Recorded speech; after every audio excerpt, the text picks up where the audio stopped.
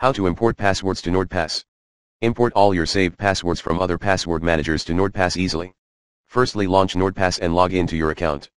Then, 1. Go to Settings, rightward arrow, import/export. 2. Upload exported CSV file. 3. Select your items you want to import. Now you are done and ready to use our secure and simple password manager that helps to sort out your passwords once and for all. After your import is done, don't forget to delete your CSV file. It's not safe to keep it unencrypted on your computer.